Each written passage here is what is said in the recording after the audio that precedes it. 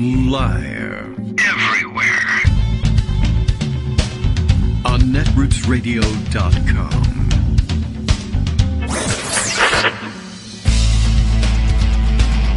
David Waldman. Kagro. In the morning.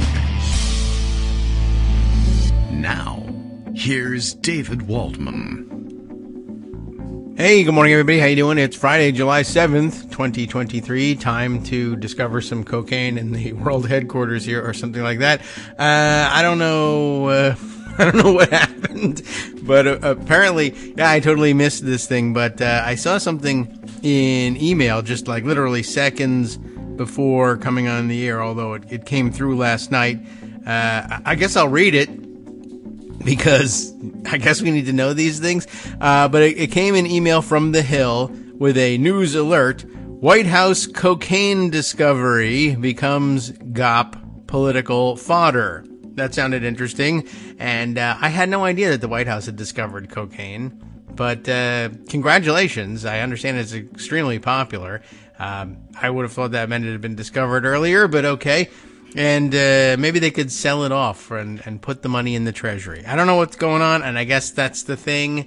And I imagine it's pretty easy to see now that all of a sudden, I guess, if you have that happen, and I missed that happening, but I guess I don't know. We'll read the thing. This is what I'll read the full story as the Hill claims it's giving us. It's mostly a story about what the Republicans are doing with the fact that there was, I guess, cocaine discovered somewhere in the White House, which I don't know if you know this, but there used to be another guy who lived in the White House, and he and his son were widely suspected of, sometimes using artificial stimulants. So I don't know if they left it behind, but of course there's the issue of, Hunter Biden too, I guess, has had his history with it, but he doesn't live in the White House. Neither did Donald Trump Jr. live in the White House. So I don't know if it's any more or less likely. But at any rate, I guess they now have to figure out how that got there and who it is. But in the meantime, Republicans will tell you, it's Joe Biden. He's sleepy, but also on cocaine. He's, he has no energy, but he's also addicted. Okay, we'll see. And we'll see what they have to say about it. I'll read the story, although Justice has sent me a message here. It used to be when the Secret Service found cocaine, they partied with some prostitutes somewhere. That's right. That's true. The Secret Service, they've been in the White House the whole time. That's certainly true. And I do remember that there were stories that, sometimes, but although it was usually when they were away from the White House, there was a little bit of cocaine circulating among Secret Service agents too. So I don't know. We'll see. I assume the Secret Service is going to do the investigating, so I doubt very much that they'll conclude that it was their cocaine. So we'll see how this shakes out. But yeah, how you square that with he can barely move, he's senile, he has no energy, he's asleep half the time, but he's also on cocaine. I don't know, but none of it has ever made any sense. So let me see what the Hill has to say here. The discovery of cocaine near the West Wing of the White House is causing a political headache for President Biden, leaving him exposed to criticisms from his GOP opponents while raising concerns about security at the complex. I guess so. Administration officials have been fielding uncomfortable questions this week about how cocaine got into the White House. Somebody brought it. That's the answer. Amid a Secret Service investigation into the matter. And it could have been them, so. Meanwhile, media chatter about the discovery is overshadowing what the White House wishes the focus would be on. Instead, glimmers of hope in the economy, NATO, and other domestic and foreign issues it sees as far more pressing. I would think that would be more pressing. And it's Jobs Friday. Greg reminded us yesterday. I don't usually follow that news all that closely, but I did see somebody handing out numbers and saying something, and, lots of new jobs created, and I think it's relatively good news once again. And I think we all ought to do some cocaine in celebration of it. There's no real reason why. I don't know. Anyway, let's see. There's another article about it linked here in the sidebar in the Hill, and I'm not certain what it is telling me. So maybe we may have to click on that. It's all cocaine. It's Cocaine Bear in the White House weekend for us. All right. Well, let's see. I'm sure it's incredibly frustrating. There is also the struggle with any White House. No, this is also the struggle with any White House. You plan and you plan and you plan, and you have perfect events and the perfect schedule, and something unexpected is thrown into the mix. Cocaine. And now, now it's an Eric Clapton song all of a sudden, but being recited for you. Okay.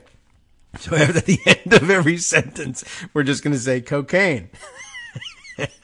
And, I don't know. Well, if it works, it works. All right. Let's see. This was according to a Democratic strategist and aide in a previous administration where they were finding heroin all over the place. I don't know. Every administration should have its own secretly discovered drug. The story has been dominating television news. I didn't even realize that. Since the discovery Sunday inside a work area in the West Wing, which led to a precautionary closure of the White House complex. According to administration officials, the Secret Service confirmed Wednesday the substance was cocaine. I see. Like, why would it close? Hey, we found some cocaine. Everybody close the place up. Let's all have a party. No, I guess if they discovered it on Sunday and they didn't confirm that it was cocaine until Wednesday, they probably shut down the complex because it was a mysterious white powder between Sunday and Wednesday. All right. White House Press Secretary Karine Jean-Pierre spent much of that day's briefing fielding question after question about the discovery, with few additional details to share other than the Secret Service would, quote, get to the bottom of this. Conservative media, however, opted to associate the cocaine found in with the president's, or associate the cocaine found to the president's son, Hunter Biden, which has, well, I feel like I'm on cocaine here. Actually, I don't know, but why not? I'm not reading very well, and I don't know whether, maybe cocaine sharpens your reading skills. I have no idea. Anyway, they wanted to connect it to Hunter Biden because, of course, his history of drug use, despite there being no such links, and the fact that neither Hunter nor Joe Biden were at the White House that day. And as you know, cocaine is one of those things that just materializes on the day it is used, and it can never be left behind or has no, I don't know, I'm not certain what that's supposed to mean. President Trump, meanwhile, lashed out at the media for its coverage and questioned, does anybody really believe that the, all caps, cocaine found in the West Wing of the White House, very close to the Oval Office, is for the use of anyone other than Hunter and Joe Biden? Yes, I believe that. One source close to the administration, however, said it was handling the situation very well. It's all political fodder right now. Political, well, where's Greg for that one? That's bullshit. That's right. Okay. I think it's comical. Of course, you're going to do what you need to do anytime the opposition has a way to lean in and provide some type of antidote or response that's going to get people wired up, like cocaine. They're going to do so, the source added. All right. When asked about Trump's comments, the White House hammered into the president's top political rival. I've noticed that there does seem to be some increasing frustration coming from that corner in general. Ooh, boy, they sure hammered him. Let's see, it's probably rooted in the contrast between their substantive policy efforts, said White House spokesman Andrew Bates. There's a long list of areas where this administration succeeded for the middle class where our predecessors did not, probably due to all the cocaine. Let's see. They tried to bring the conversation back to Bidenomics, but didn't seem to work. And questions came as the president was headed to South Carolina for a speech on the economy and his investments in clean energy. On Wednesday, the president met with Swedish Prime Minister Ulf Kristersson at the White House in a show of support for Sweden joining NATO by the deadline of the summit next week. But the news cycle stayed hooked on the cocaine story, as so many other people did. All right, well, it's in the hands of the Secret Service, yada, yada. I don't know how much more I care to read about it. I want to look at the other linked story. It was noted here that on Wednesday by the press secretary, Jean-Pierre, who said that the drugs were found in a highly traveled area of the White House, and that the president and his family, including Hunter Biden, were at Camp David at the time, but even by Thursday, drawing such a conclusion kept the chatter going. Oh my gosh, this goes on and on. There's more. They quote some, I guess they felt the need to ask some Republican senators, what do you think of finding cocaine in the White House? Why, it's horrible. What about you, Democratic representative? Why it's horrible, but it's not what you think? And I don't know. They really have put an awful lot into making a long story out of this. I wanted to click on this one here. It says, McEnany breaks with Trump. No way cocaine at White House, ... ellipsis. It trails off, so I'm sort of curious. All right, McEnany breaks with Trump. No way cocaine at White House is Hunter Biden's. That is an interesting break. Why did she do it? We are talking about former White House Press Secretary Kayleigh McEnany, who threw cold water on the suggestion that the cocaine found at the White House over the holiday weekend could have belonged to Hunter Biden, the president's son. For it to be Hunter Biden, he left on Friday. He was at Camp David. There is no way, it is inconceivable to think cocaine could sit for a 72-hour period at the White House. So, because nobody's going to let that cocaine go to waste for 72 hours. I don't know what, they never did it in our administration. I don't know. I mean, I just don't, I don't know where it was found. Like, if it was found in, a potted ficus tree or something, like the guy dropped it, somebody, whoever, the cocaine guy, whoever that might be, dropped it and doesn't realize it. And you don't call the switchboard. Did you find any cocaine? I dropped some cocaine in the White House, and if anybody found it, that's mine. Call me, 1-800-COCAINE guy. I'm not sure why I mean, I don't need to be doing this. Screw all of you. I don't mean, honestly, without looking at it like defending Hunter Biden or accusing Hunter Biden or anything about anybody in particular, I don't see why cocaine couldn't have been lost there and then not discovered by anybody for several days. Like the idea that it was discovered on a day when such and such a suspect wasn't there.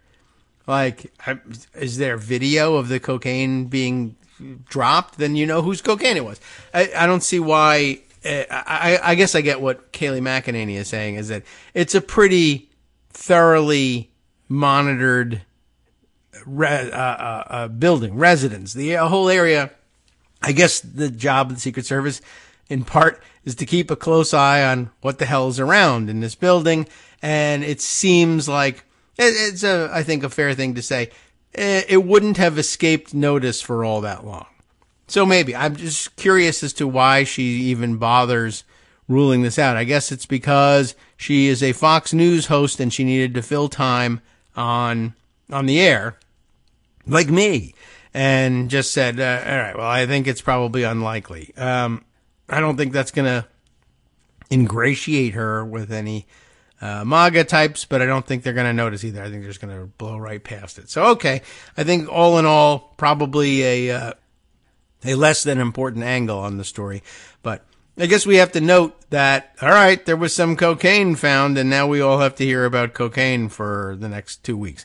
Let's see. Justice says, my money is on Peter Doocy putting the dime bag in the cubby. It was put in a cubby where visitors put their cell phones, etc. Oh, interesting. So, when you turn in your cell phone when you're visiting the White House, you empty your pockets and put stuff in a cubby. Are they open cubbies? Do they have little doors on them? Are they little lockers? I don't know. It's interesting. Like, empty your pockets, take out your cell phone and keys and stuff. And I mean, like, I don't know. I mean, first of all, I guess I'd be like, I should have left this cocaine at home. Yeah, I really shouldn't have taken this. But, you think that's dumb, but I will remind you that, I don't know. I forget the numbers now, but, several thousand people a year show up at United States airports with guns in their luggage, their carry-ons, and are shocked to find that the TSA is finding these guns on them. And they always say, I forgot that was in there. So, I mean, I imagine plus also you're high, maybe. But if you're wondering about the wisdom of it all, or who brings cocaine with them to the White House? And then if you have it with you, who puts it in the locker? But I don't know. I mean, do they have drug-sniffing dogs? And you figure, well, they're going to put me through a metal detector. If the dog smells the cocaine on me, then I don't know. I'm not at the White House that often, I guess I should say, and I don't really know what you do and don't bring. Maybe that's a thing, like a housewarming gift, right? You never go over to somebody's party or something, right? You've been invited over to the house, bring a bottle of wine. Is that really so different from cocaine? I don't know. I don't think so. Anyway, let's see, some more notes from Justice here. Administration officials are able to offer tours of parts of the West Wing to friends and family members. People who are not members of staff must leave electronics and cocaine in the storage cubicles before taking a tour. I guess that's a quote out of this report from Reuters. What I'm really interested in now is whether those cubbies are open things or they have little doors on them, and like what would motivate somebody who says, I'm taking a tour. One, I'm going on a tour, a private tour of the White House. A staffer is going to take me. I should bring some cocaine. But then getting to the West Wing and saying, no, really not. I should leave it here. I'm just kind of curious. Like, I guess if I'm carrying cocaine and I'm thinking I better take this cocaine out of my pocket temporarily and put it in a cubby, I'm more inclined to do so if it's got a little door and I think the things will be private rather than just saying, open cubby, let me just put this cocaine here. And then, of course, to not go back for it, which, maybe that's a drug thing. You get all paranoid. I better not go back. Did they go back and get their cell phone and just be like, I'll take the phone, leave the cocaine, right? Isn't that from the Godfather? That's exactly what they did. And from now on, I'm going everywhere with a box of cannoli. And, all right. Well, let's see. Biden and his family is another quote from the article. Thank you, Justice, for reading this so that I don't have to. Biden and his family returned to the White House early on Thursday after spending the holiday weekend at the presidential retreat at Camp David, where they left a pile of, give me another drug. I need something else. I'm running out of good drugs to leave people. All right. Bales of Mexican marijuana were found there. Family members who visit the Bidens traditionally enter and exit through the East Wing, sources said. Aha. So the West Wing is where all the cokeheads go. It's very hot. And it's like the Studio 54 of the White House, I guess. I don't know. All right. Well, very retro of them, and that's hot. So great news for that. And also the best news is that now cocaine is a social media service, and everybody should sign up for it this week and be on the new thing. And I don't know what else. All right. Well, I'm tired. The other thing I was talking about before getting on the show, my brother Mark wondering whether I was on Threads yet. And the answer is no, not yet. But it might make some sense to sign up there so that nobody else signs up there as me and then starts doing crazy things like saying, I left the cocaine in the White House. Sorry, my fault. So for security purposes, it might make some sense to do that. And of course, Scott has been suggesting it's now getting around to some time now that I experiment with Instagram for using it for promotion of the show. All a very good idea. The cocaine, not a great idea, but the rest of the things a pretty good idea. I don't know. I don't feel like signing up for any new services now. I just don't. I feel like I just did the Mastodon thing, and I'm afraid like every week there's going to be a new alternative. And I guess I'm sort of waiting for one to become the place where everybody ends up. Although I also see a lot of talk about, and I don't really understand the mechanics of it, but the threads may be connected, federated with the larger, I think people call it Fediverse, but that includes Mastodon and a number of other linked services, and I don't really understand the architecture of it. But if Threads is somehow connected and reachable and readable, what people that I would normally want to follow on Threads is readable through Mastodon, maybe I can just continue to do that. I don't know. We'll see how it shakes out. I do miss what was on Twitter way before Elon Musk bought it, but not that badly yet. Although, anyway, I'm also reliably informed. Mark tells me that if I have a Facebook account, and I do regrettably have a Facebook account, I don't use it for anything. I go on once a year to reply to the people who still use Facebook, Facebook tells them it's my birthday, and then they say happy birthday, and I feel like I should say thank you. So I do actually type that usually. I don't know, my only messaging through Facebook is usually me saying this is my once annual visit to Facebook to thank people who use Facebook all the time for telling me happy birthday there. So anyway, but he tells me that if you have a Facebook account at all, even if you don't know it, but you have an Instagram account, you just have to activate it. So I guess if I already have an Instagram account, well, that removes one obstacle to joining Threads, I guess. And although it is not currently the case that you will also automatically have a Threads account, probably by next week, Mark Zuckerberg will realize how much he can boost the numbers of that he can report to the news outlets about people joining Threads if he just gives everybody an account who's on Facebook. And now they have 1 billion people on Threads. And that may be how we get around it. If they also had cocaine, it would be a different story. I'd probably be there already. So, you might as well try it. I don't know. In about 10 years, it'll be easy to do that too. They have marijuana dispensaries now. I imagine they'll have cocaine dispensaries shortly as well. How fantastic for all of us, really. We're living in the future. It wasn't flying cars so much that you were actually going to get. It's just the feeling of flying while you're driving in your car between White House cocaine dispensaries. Okay. Well, now we're caught up with what crazy Republicans are saying about that. And there's more. They're saying other crazy things, and a lot of them are in pocket, and I should start sharing them sooner rather than later, or we're going to run out of time. Okay.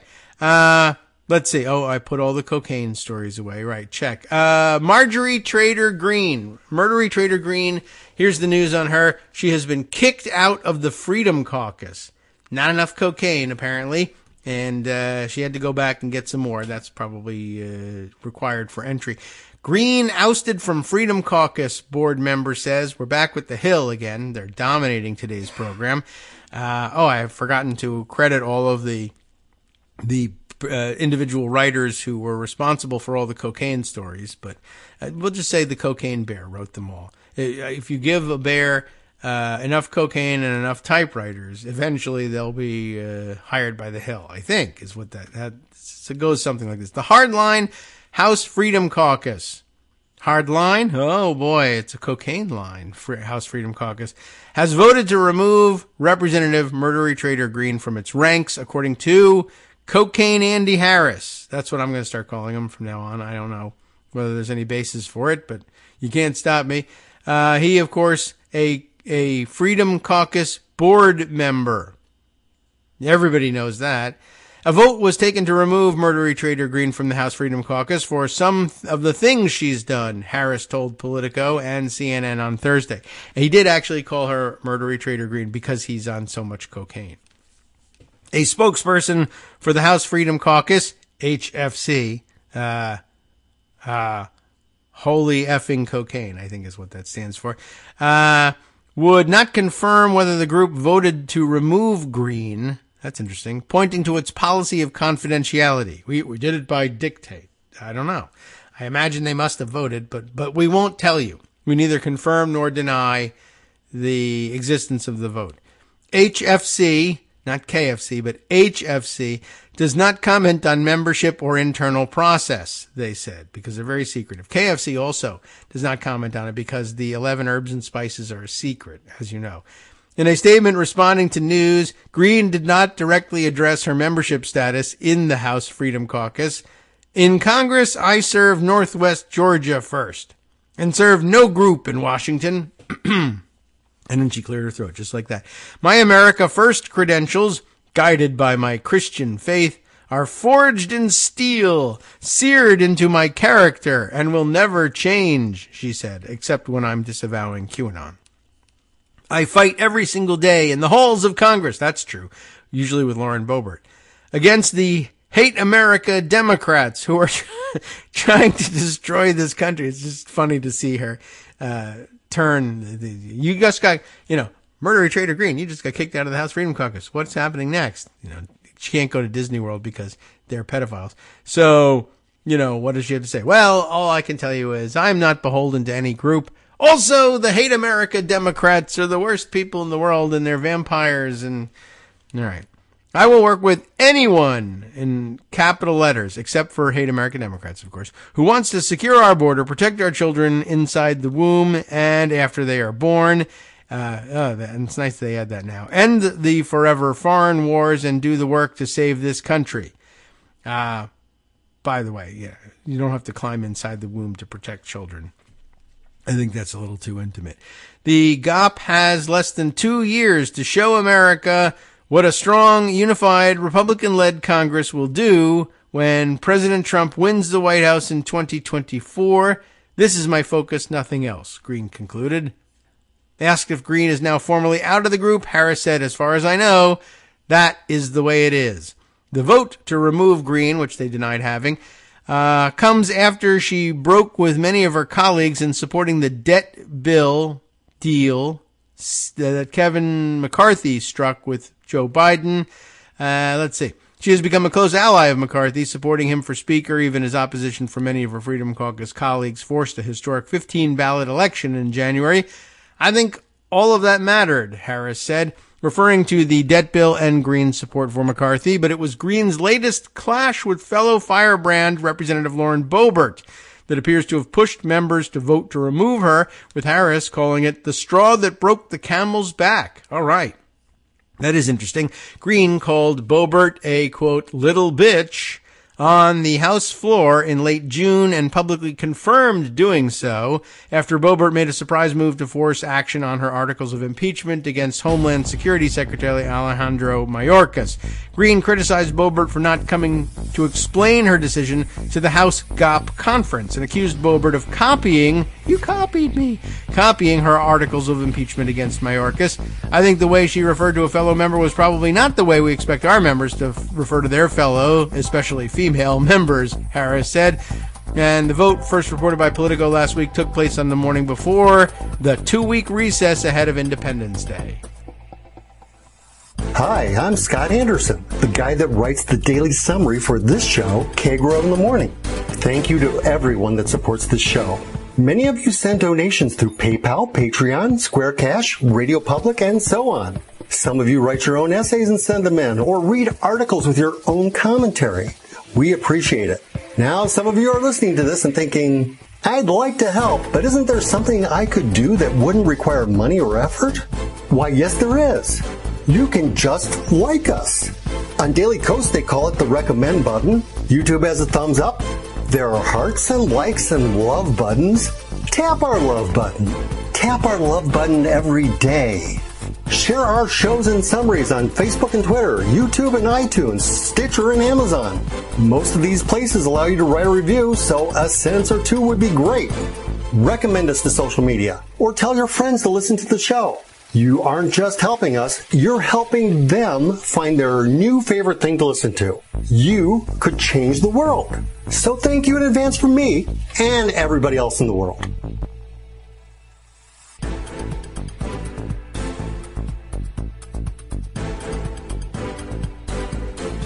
Whoop, come on button. There we go. All right, welcome back, everybody. The show's back on, and I was fighting with the mute button. I had a weird angle on it. And all right, well, I should get some cocaine so that I can press it more energetically, I guess. I don't know. Let's see. By the way, some comments. Mighty OCD chiming in. Oh, look at this. Look, I got a clean bill of health on this one. Never has it been more evident that Kagro X has never done illicit drugs. LMAO. Well, okay. Let's keep it that way, shall we? And let's see. Some kid was on the tour, he also suggests. Some kid was on the tour with his folks and forgot that he had a corner of a baggie with a tiny amount of coke, and he ditched it. That's a possibility, right? Either that or a reporter did it where they found it. It's a joke. Okay, so I guess that's another thing. I did see that nowhere in the reporting did they actually talk about the volume that was involved. So, I mean, I guess it could be a trace amount in a baggie. Yeah, I mean, I guess somebody's on the tour or whatever, and they just take everything out of their pocket, and they're like, well, there's nothing in it. Nobody's going to look at it and go, what's in this, what's this trace of this powder in a baggie? But I mean, Yes, they are. It's the White House. So anyway, not wise. And I guess there's probably video surveillance and they'll figure it out who it is. Oh, they'll see the person. Whether they know who the hell that person is, I have no idea. Okay, let's see. Where were we? Oh, yeah, you know what? There was a little bit more to Marjorie Traitor Greene getting kicked out of the Freedom Caucus. I thought I was going to leave it there. Now that they've confirmed that, I assume we can guess that there was a vote on it. I did think it was actually interesting that, there are some repercussions, I guess, to having all those fights with everybody. And it's interesting that there are limitations, even for House Freedom Caucus wackadoodles. There's, at the very least, you can look at this and say, yes, even those weirdos and those lunatics are realizing they can't stand being around Marjorie Traitor Greene. She's just horrible. She's a pain in the ass. She's a loudmouth. She never stops. She's always pushing everybody's buttons. And, it's one thing to get elected that way by attacking Democrats all the time. But I mean, she's just vicious and horrible as a person, even to other Republicans, and they just can't take it anymore. So, I think that's interesting all by itself. Whether it diminishes her standing or power has yet to be seen, but you got to assume so. I mean, at some point, I don't know, is Kevin McCarthy smart enough for this to say, well, you're a horrible person and you have no skills whatsoever, but you apparently have some connections to the wackadoodle corners of the Freedom Caucus, etc. So the fact that you've agreed to sign on as a supporter of mine in the speakership and in leadership is good. I need you as a liaison to these idiots. Now these idiots say, we hate her and we don't want anything to do with her. Does Kevin McCarthy say, what do I need Marjorie Traitor Greene for? She's always been a liability, but, the benefits outweighed the drawbacks because she could talk to the lunatics for me. Now she can't, she wasn't doing very well with them. She didn't convince any of them. I guess she convinced enough of them eventually to vote for him to make him speaker, but she's unable to make them do anything else. And now they've had a vote. We hate her. And so, it'll be interesting to see whether that leaves her out in the cold with McCarthy at all. Or whether McCarthy, he's also, dumb enough to say, well, she's been loyal to me, so I'll keep her close. But to what end? You got to be a little more practical about things than that, Kevin. And also, stop leaving cocaine in the White House. Jeez, cut it out. Let's see. But there was more to this article. And, I'll skip this part. But it does say here, the most pressing battle between members of the House Freedom Caucus and House GOP leadership is over appropriations and spending levels. Last month, a portion of members from the group and their allies blocked legislative activity on the House floor for a week in protest of top-line spending levels set in the debt limit bill. Members of the group have regularly met with leadership about spending levels in the weeks since, but they left for the 2-week break with disagreements remaining and cocaine in their pockets. Beyond the spending levels, members of the Freedom Caucus caused more headaches for leadership with privileged motions to force action on their measures, in addition to Boebert's move to force action on Mayorkas impeachment articles, which were ultimately referred back to committees. Representative Anna Paulina Luna forced action on a resolution to censure Representative Adam Schiff over his statements about former President Trump. Okay, so they've done something twice now, and now they're experts. So there you have it. I don't know. I guess that added a little bit. Just reminder of what the tensions are, and that actually something serious will be at stake later on when they have to finish these appropriations bills. And if they don't get them done, remember, if they don't get them done by October 1st, we have a partial government shutdown. But if they don't get them done by January 1st, their own self-imposed thing, there are across-the-board budget cuts in the offing. So you want to keep an eye on those things. All right, let's see. Other things that I had in pocket, in no particular order and of no particular importance. We'll say this.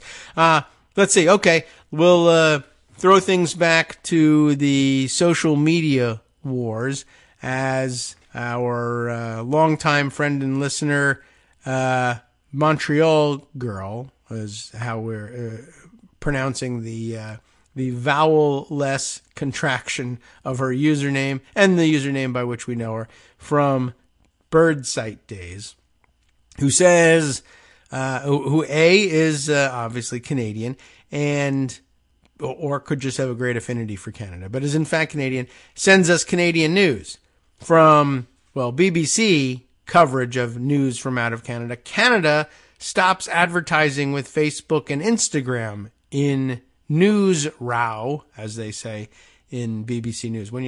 Otherwise I say row, but I see it's coming from BBC News, and of course in context I know what they're talking about. All right, what's the story? Why did they do it? Well, let me tell you. She linked to it, so now I can read that to you, if the buttons will oblige. Canada stops advertising with Facebook and Instagram in news row, and here's a picture of Heritage Minister Pablo Rodriguez, the Canadian Heritage Minister, presumably. Though you might guess, well, let's say he's NAFTA related, and his name is Pablo Rodriguez. You'd probably guess he was the Heritage Minister of Mexico, but you'd be wrong. There's a lot of sharing of cultures all across our greater NAFTA family, and he's the Heritage Minister of Canada. He said his government, the one he belongs to, will pull the equivalent of 10 million Canadian dollars worth of advertising from Meta. How do you like that? Let's see. Nadine Youssef reporting this for BBC News Toronto. Canada's federal government said it will pull all of its advertising from Facebook and Instagram. That's the way they said it. It follows parent company Meta's move to restrict news content for Canadians after Parliament passed a law that will force tech firms to pay media for news. Oh, this is interesting. Okay. I knew she sent it to us for a good reason, and interestingness was that reason. Interestingness. Okay. Interest. But Canadian officials said on Wednesday that they stand by the law and will not be intimidated by Meta. They said they have been in contact with other countries who plan to pass similar laws. So doing a little Euro thing here. Or the Canadians. Good. Google has also announced plans to block Canadian news in the country in response to the Online News Act, also known as Bill C-18, when it takes effect in about 6 months. So that's actually quite disturbing. The idea that Meta and Google will block Canadian news in Canada? Like, what? How? I better unravel this. But Canadian officials say they are hopeful that they can successfully negotiate a deal with Google's parent company, Alphabet, that will prevent the block from going ahead. Google's concerns can be met by what we plan to do in the law's regulations, said Minister of Heritage Pablo Rodriguez at a news conference on Wednesday. On the other hand, Mr. Rodriguez said Meta has not been engaging with the government in the same way on a path forward. Meta are not talking to us. Very British in that. Meta are not talking to us. Adding, their decision to block news for Canadians is unreasonable and irresponsible.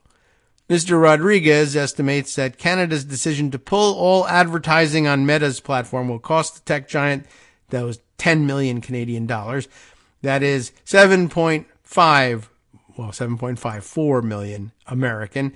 Or if you're listening in Britain, get yourself a calculator. What do you think about that? Well, okay, I'll do the conversion for you. 5.93 million pounds. Okay? Is everybody now up to speed on this? All right. He did not say whether the advertising pull would apply to Meta's new platform Threads, to bring it back around to that. That's true. It's really in here. I'm not making that up. Which is scheduled to debut on Thursday as a rival to Twitter. But Mr. Rodriguez said Canada's move, in theory, would apply to all platforms under the parent company. The loss of government advertising is a drop in the bucket for Meta, whose annual revenue in 2022 was over $116 billion. But Mr. Rodriguez said Canada is determined to send a message that it will not be intimidated. He added he hopes it will inspire others, including Canadian companies, to do the same. Media firms, Quebecor,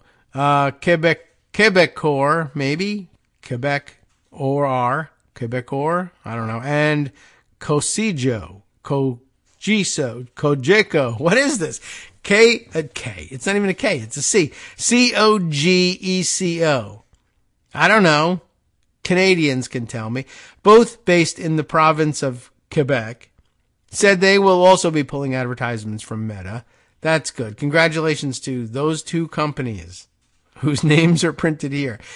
In a statement to the BBC, Meta said that Bill C-18 is flawed legislation that ignores the realities of how our platforms work. Maybe.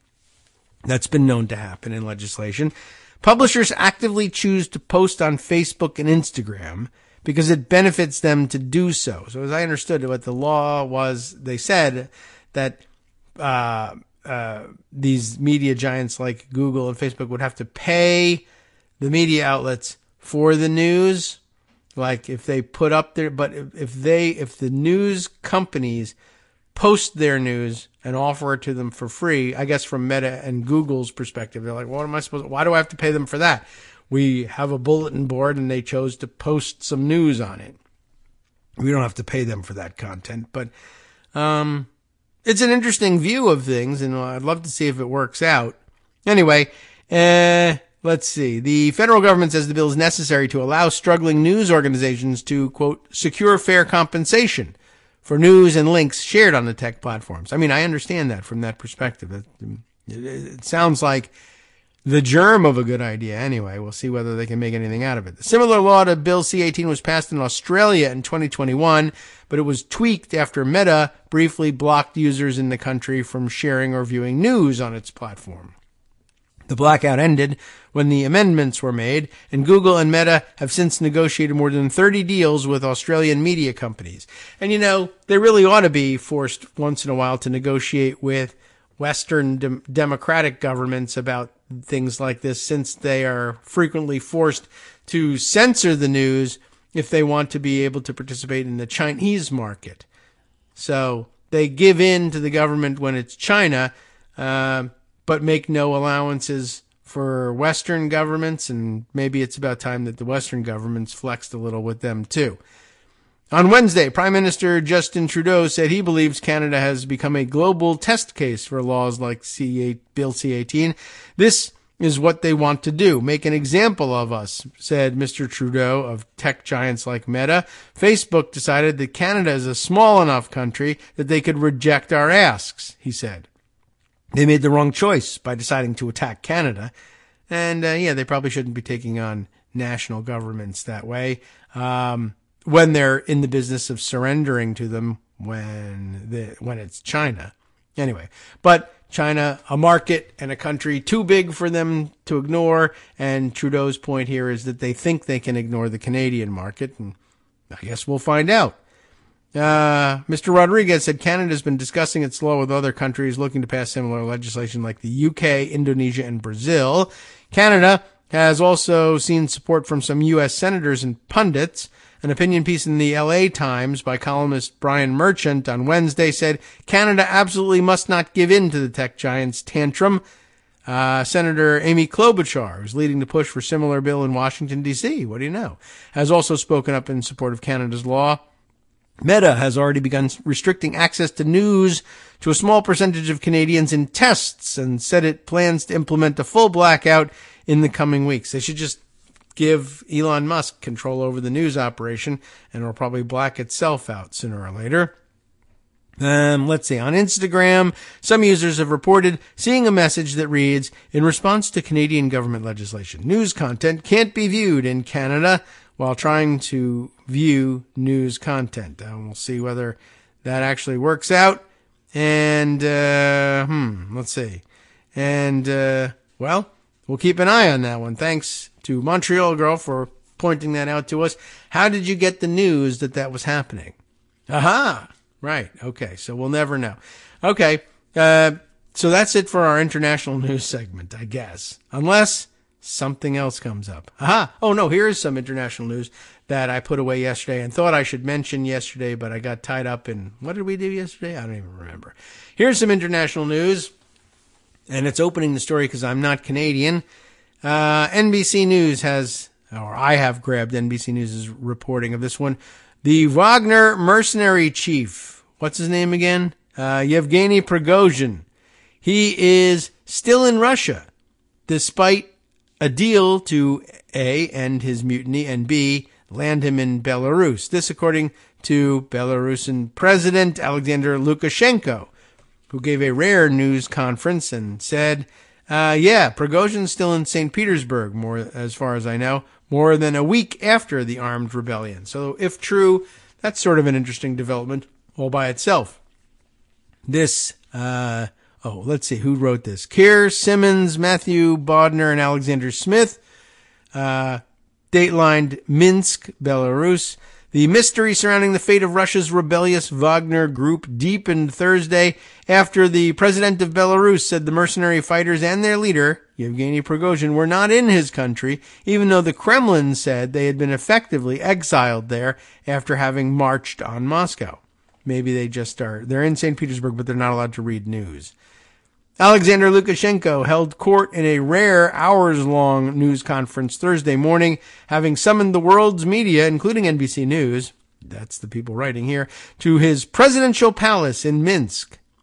Speaking a little more than a week since the armed mutiny, in which he emerged as a surprise central figure, Lukashenko also dismissed concerns about his offer to eventually host the mercenaries on his territory. He also shared new details about the tension on the day, saying up to 7 Russian military aircraft were dispatched to Belarus to transport troops to defend Moscow. They had to grab up some troops. All right. The comments raised new questions about how the unprecedented challenge to President Vladimir Putin's rule was resolved. Prigozhin threw Russia into turmoil when he launched his mutiny against the Kremlin's military leaders, but he suddenly backed down after Lukashenko appeared to broker a deal in which Prigozhin and his fighters would leave Russia for its neighboring ally. Lukashenko said last week that Prigozhin was in Belarus. On Thursday, however, he said Prigozhin was in Russia, in his hometown, St. Petersburg, despite the Kremlin's effectively saying he had been banished. His mercenaries were still in their permanent camps in Russian-controlled territory, Lukashenko added, saying he was still waiting for the Kremlin to ask him to host the fighters. Prigozhin has not been seen publicly since the short-lived mutiny. And NBC News could not confirm his whereabouts. Overnight, a Russian state TV channel, Russia 24, aired a report describing Prigozhin's mutiny as planned, and it appeared to try to discredit him with details of his criminal past. Oh my goodness. No one will be able to believe that. Okay. It also depicted his children as privileged, enjoying parties. Okay. NBC News did not confirm the reports. That was a blunt end to the sentence. It depicted his children as privileged, enjoying parties. It's not even punctuated. So I think they missed something in the editorial process there. The coverage is a sudden change from the previous scrutiny on state TV, which tended to laud Prigozhin as a war hero. Rebellion will do that, I guess. The coverage, another Russian news organization, Izvestia, has published pictures it said were from a police raid on Prigozhin's house with fake passports, dollar piles of dollar bills perhaps, and gold bars. Very sexy. Lukashenko and Prigozhin's fate is now in Putin's hands. You have to understand that Putin knows Prigozhin much better than I do, Lukashenko said. Putin is much more familiar with him, even from time in St. Petersburg when they lived and worked there. They had very good relations with each other, maybe even more than good. I don't know if you should have said that. But, all right, let's see. Here's some pictures, I guess, from the raid. I don't see any gold bars or dollar bills, but lots of guns, but that's to be expected. It's a mercenary army. And I don't know, are these dollar bills? I can't quite tell. There's some wrapped up bricks of something in some carrying cases. Who knows? Could be anything. Could be ammunition. All right, nothing really telling here. Afterward, Putin spokesman Dmitry Peskov told reporters in Moscow that the Kremlin was not keeping tabs on Prigozhin. I don't believe that for a minute. We don't track his movements, he said. We neither have the means nor the desire to do it. Okay. As the mutiny initially gathered pace, a visibly angry Putin made a televised address condemning Wagner leaders as traitors who had stabbed Russia in the back, only to make an accord with the group hours later. I think I'll exit the reading at this point, but kind of interesting that no one knows exactly where he is, and I don't know whether he's going to fall out a window anytime soon, but a little bit of a mystery. If the whole thing was diffused by the idea of his taking exile in Belarus and he hasn't gone, I don't know. We'll see what that means, but I thought everybody should be aware of it. And maybe that's the end of our international reporting corner for the day, except that I forget whether there's also some other things. You know what? There are some other things. Now I'm scrolling around and saying, well, maybe I should look for other international news and cover all of that. Where did this come from? Why do I have this? This was of interest, but did somebody refer? I usually will pocket it when somebody makes a reference, but I don't see anything put aside. So maybe I just discovered it on my own on Mastodon here.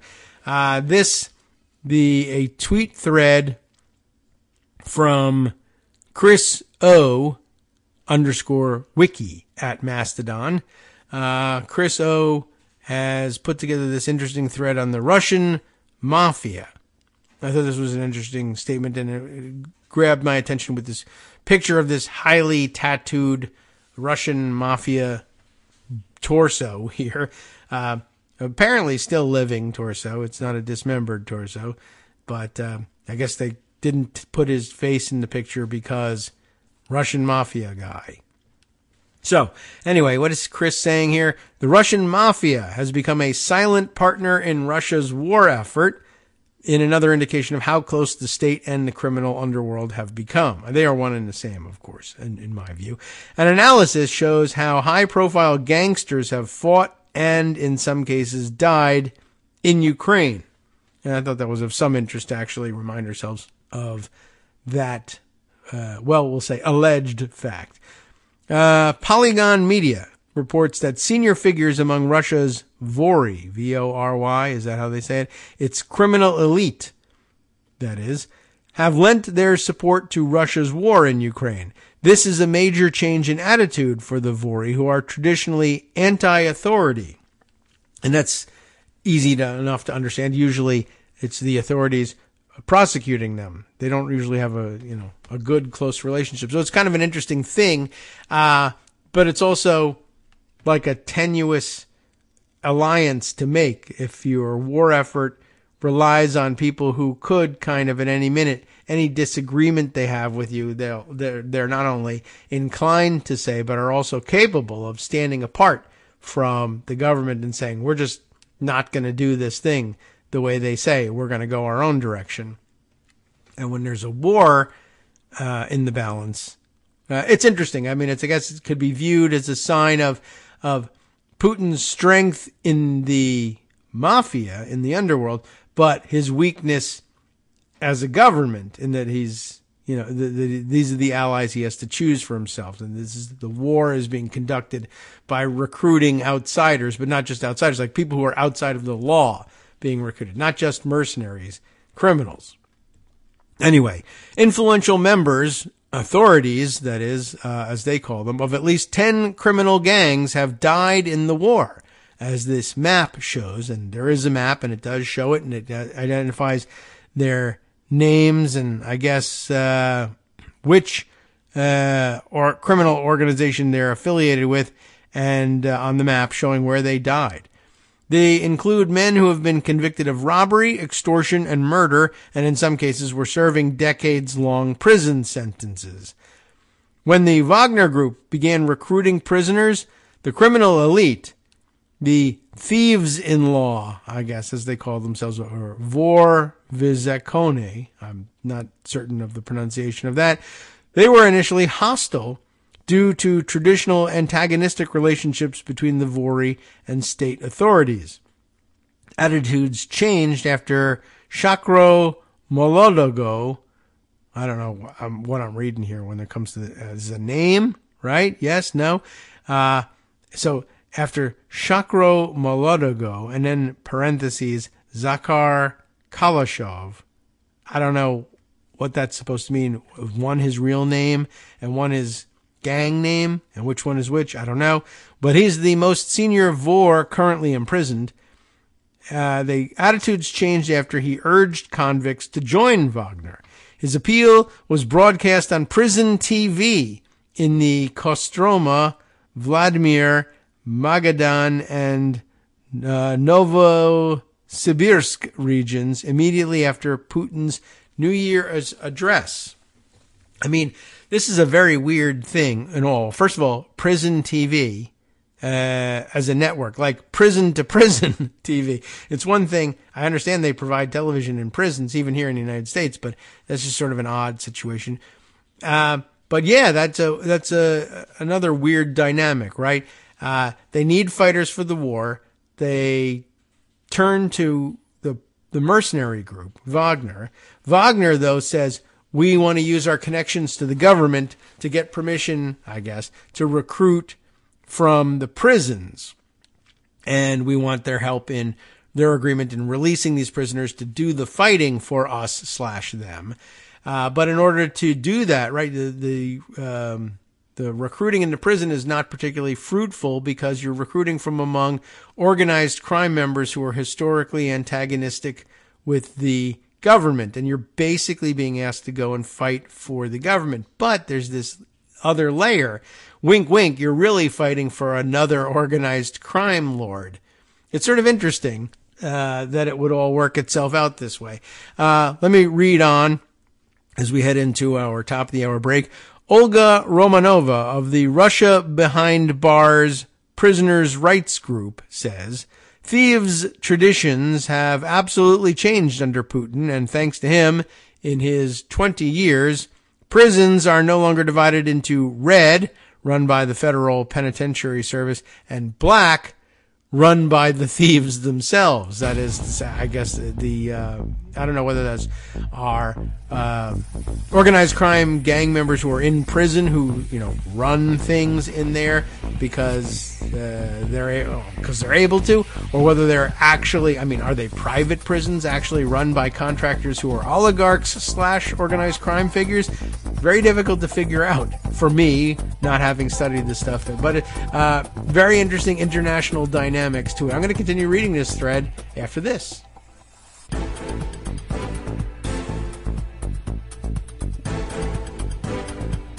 All right, welcome back now to the Kagro in the Morning Show here on Netroots Radio. Okay, let's see. Where were we? Oh, by the way, news update from Brian Monroe, senior NAFTA correspondent, I guess we'll call him, because, of course, Canadian now. I assume you're still a Canadian citizen, but now living in Mexico. Are you going to seek Mexican citizenship, Brian? Permanently resettled in Mexico. And quite a move. Skipped right over the United States. What? We weren't good enough for you? I can understand why. All right. Anyway, enjoying the high life in Mexico, who tells me as a Canadian still that the pronunciation of the companies that we talked about in the BBC story, there's Quebecor. That's how you would pronounce that one. And they are a media company. And Cogeco, is that, or Cogec is the G, the hard G, Cogeco, is an ISP in Canada. So mystery solved. Now, where did the cocaine come from, Brian? See if you can solve that one. All right. Jumping back to the weird connections between organized crime and mercenary armies and regular armies and governments in Russia. Interesting. So thieves' traditions, we were told by this Olga Romanova, that have changed under Putin. Their prisons are no longer divided into red ones run by the Federal Penitentiary Service and black ones run by thieves. The world of thieves has merged with the world of the bosses. Kagro Molodogo is linked to the head of the investigative committee. And again, I'm still not sure what I'm looking at here, but maybe I should copy that and search that. Is Kagro Molodogo. First of all, I can't tell you whether that's being pronounced correctly. Is that, let's see what it is. And, all right, the Wikipedia entry here says, okay, that the guy's real name, Yes, is Zachary Kalashov, and Young Kagro is his nickname, and I guess that's Molodego. If I'm pronouncing that word correctly, that's what it means, young. So, all right, there you go. I would say that was cleared up, except this is so disjointed that I can't be certain that that's the case. All right. So anyway, the world of thieves has merged with the world of the bosses. The Kagro, Molodego, and the bosses here, I guess, not the crime bosses, but the actual supposedly legitimate government bosses is what they mean, I think. Because I hope that's what it means, because it would confirm all my priors, right? We keep saying here on the show that the weird and dangerous and hard to understand, but necessary to understand thing about Russia is that there's this merger between organized crime and legitimate government. And, of course, it's not that legitimate. The world of thieves has merged with the world of the bosses. Kagro Molodego is linked to the head of the investigative committee, Alexander Bastrykin, maybe. They are one gang, she says. It's worth mentioning here, Chris says, parenthetically, that the armed forces have been deeply infiltrated by criminal gangs. And we seem to sometimes have that problem here as well, to the point that some gangsters have actually lived on military bases and extorted the soldiers there with the connivance of corrupt officers. Easier to believe now that we had received word some weeks ago that corrupt officers were allowing conscripted draftees to stay home instead of actually reporting to their units in exchange for kicking back half of their pay to these corrupt officers. So these corrupt officers are also able to extort money from people who do show up and end up on the base. So you're going to get taken one way or the other. You might as well stay home. Although a number of prominent thieves-in-law have died in the war, Romanova says some are not fighting and have used the opportunity to legally escape. These are people from organized crime groups and with money. There's nothing to prevent someone with that kind of money from making a deal with the head of the prison and Prigozhin to be recorded as enlisted and then hole up in the mountains of Chechnya. And it's not for nothing that Prigozhin and Kadyrov had a good relationship. And that's the end of the thread. There's a source given here, but it's a Russian language source, so it's of no use to me. But it's kind of interesting. Once you open the door to that kind of close connection and corruption between the government and organized crime, that will affect your war readiness just a little bit, right? How many troops do we have? I don't know, because there are corrupt officials, many of whom are kicking their profits up to you in order to be able to continue to do this, Mr. Putin. I can't count it. I don't know how many troops we have. I don't know what our troop strength is, because none of the counts can be trusted, because they're trading accurate counts for rubles, and there seems to be no stopping them. So that's kind of interesting. Good way to have your government and your ability to act like a government fall apart completely. So there you go. All right, let's see. Other things I wanted to catch up on. As we left yesterday, we just sort of put this story on the record or was it on Thursday or maybe on Wednesday? Yeah, that I snuck in the story of Judge Terry Doughty down in Louisiana being the conduit through which the Trump forces were able to get themselves a temporary halt to which one of the Biden administration policies? It was, the prohibiting the federal government from communicating with the tech giants and social media services to get them to accept their suggestions anyway, or to even listen to their suggestions about what content might prove troublesome, dangerous, or a risk to national security. And Joan has written it up under, I think, a headline that really hits the nail on the head here. Trump-appointed judge injects some QAnon into the federal judiciary. Because at this point, anybody still buying into the original interpretation of the so-called Twitter files is kind of living in QAnon world. The whole thing has been pretty well debunked, but it's an article of faith among the right, including the people fighting with one another in the Freedom Caucus and Marjorie Traitor Greene, etc., that no, those things aren't fake. They're actually true. And so therefore we're now going to start making decisions in the federal judiciary based on the assumption that those things are true when they're not. The MAGA QAnon crowd celebrated Independence Day with one of their own, a federal district court judge in Louisiana who issued a broad injunction against President Joe Biden and a bunch of his administration officials from working with social media companies to combat disinformation. Judge Terry Doughty, and again, probably mispronouncing the name, but Doughty, you'll find it in any of these stories. A Trump appointee himself ruled that the administration likely violated the First Amendment by censoring online free speech about the COVID-19 pandemic, the 2020 election, and Hunter Biden's laptop. It's pretty QAnon-y. Doughty spared no hyperbole in his opinion. If the allegations made by plaintiffs are true, and you should find that out, the present case arguably involves the most massive attack against free speech in United States history. In their attempts to suppress alleged disinformation, the federal government, and particularly the defendants named here, are alleged to have blatantly ignored the First Amendment's right to free speech. It's a hell of a lot of work IF is doing there.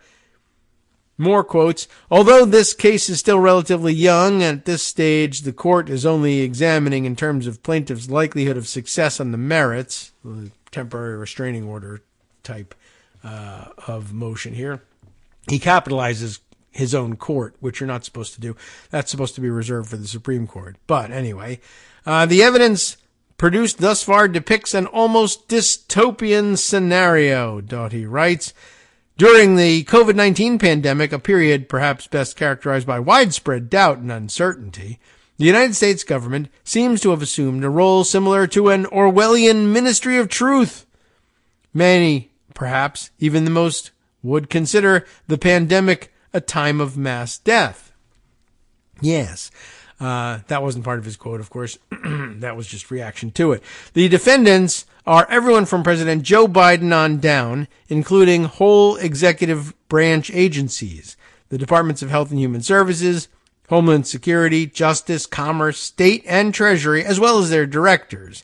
The list includes the entire FBI, Centers for Disease Control and Prevention, Food and Drug Administration, Census Bureau, Cybersecurity and Infrastructure Security Agency, and dozens of individuals in all of these departments and agencies. Oh, and White House Press Secretary Karine Jean-Pierre, because she clearly is part of the deep state decision-making process. They're all barred from flagging dangerous or problematic posts on Facebook, Instagram, Twitter, YouTube, Google, and many other social media sites. To get a sense of how out there this judge is, the notoriously extreme Fifth Circuit has already rebuked him several times over his efforts to force Biden officials to testify, including former Press Secretary Jen Psaki, Surgeon General Vivek Murthy, Cybersecurity and Infrastructure Security Agency Director Jen Easterly, and White House Director of Digital Strategy Rob Flaherty. In the case of Psaki, I don't remember how you pronounce it, but I think in the case of Psaki, the appeals court judges wrote, as press secretary, Psaki's role was to inform the media of the administration's priorities, not to develop or execute policy. Unsurprisingly, then, the record does not demonstrate that Psaki has unique first-hand knowledge that would justify the extraordinary measure of deposing a high-ranking executive official. Doughty also blocks agencies and officials from collaborating, coordinating, partnering, switchboarding, whatever that means, and or jointly working with groups including the Election Integrity Partnership, researchers led by the Stanford Internet Observatory, and the University of Washington Center for an Informed Public to identify problematic social media posts. These organizations are working on internet safety, elections protection, and public health. The Stanford Group, for example, is studying how to prevent the sexual abuse and exploitation of children online, And now the FBI and the Department of Justice are being blocked by this judge from working with that group, even though Yargle Bargle, sex trafficking, save the children. That's just one of the dangers in this sweeping injunction, the chilling effect it could have for law enforcement trying to fight criminal or terrorist activity. Dowdy is still allowing the government to contact the companies about posts that detail crimes or national security threats or foreign attempts to influence elections, but the guidance he offered on what these exemptions covered is pretty unclear. The case was brought by Republican attorneys general in Missouri and Louisiana, fed by all the big lies that have been concocted by the far right in the past decade. To get a sense of what's behind this challenge and this decision, here's Missouri Attorney General Andrew Bailey in an interview conducted with the Washington Post before the injunction was issued. And I guess the quote here, "The deep state planted a seed of suppression of government censorship." What? A suppression of government censorship? By government censorship, I guess is what he means, but that's pretty funny. "But that seed was fertilized, germinated, and grew rapidly once President Biden took office." Not Trump, sure. That's when the seed was planted. But for some reason, it didn't matter until Biden took over. "There are deep concerns here that the government's unrepentant attitude demonstrates a willingness to continue to violate the First Amendment." A White House official told the Post the Justice Department is reviewing the court's injunction and will evaluate its options in this case. They've already appealed. This administration has promoted responsible actions to protect public health, safety, and security when confronted by challenges like a deadly pandemic and foreign attacks on our elections, the official said. "Our consistent view remains that social media platforms have a critical responsibility to take account of the effects that their platforms are having on the American people, but make independent choices about how the information, or about the information they present." So, all right, well, that's the bottom line of it. But, yeah, pretty interesting just how, I thought the point was well made, really up in the headline in particular, that what's happening here is the QAnonization of the federal judiciary, which is exactly what you worried about with Trump appointees. Very often they're level-headed people, as it turns out in the end, but it doesn't have to happen all that often in order for it to be a problem that they turn out to be QAnon wackadoodles and rule based on something like that. That, that they believe the QAnon stories, that there's a deep state conspiracy of some kind, and you can't flag medical misinformation during a pandemic because, everyone should have the freedom to be able to tell people to eat horse paste and drink bleach. That's just basic First Amendment good manners, really, more than anything else. So he's issuing a nationwide injunction based on that. Never mind the fact that it would probably also hinder federal investigations into the very child sex trafficking they claim to be so concerned about all the time. What do you know? They're gimmitarian hypocrites. Breaking news, everybody. Okay, let's see. Other stories to share. Oh, this one I'm going to have to click on to figure out which one this is. Oh, yes. This one was offered up. I think Scott sent me this piece from Salon in answer to his interesting questions about, the 303 Creative case. Turns out that they made up the story about being contacted about a same-sex couple who wanted a website in the first place. What can you do about this? And does it allow any opportunity to reopen the case in some way? And the answer is, strictly speaking, with respect to the case, no. Although I guess the Supreme Court can pretty much do whatever they want and no one can stop them. There's no indication that they want to reopen the case itself per se. But according to this article in Salon, legal scholars say that SCOTUS can't be forced to reconsider this made-up case. But the lawyers in the case could be punished. That's a possibility. Reba Shah has written this up for, it says, I guess it's labeled here as a Salon piece, though it's brought to me through a link to MSNBC, or MSN.com anyway, that Scott sent along. So let's read through it. Just so you know what we know now, legal scholars pushed back on former acting Solicitor General Neil Katyal's claim that the Supreme Court may be compelled to re-examine a recent case after evidence surfaced that the claim at the heart of the case may have been fabricated.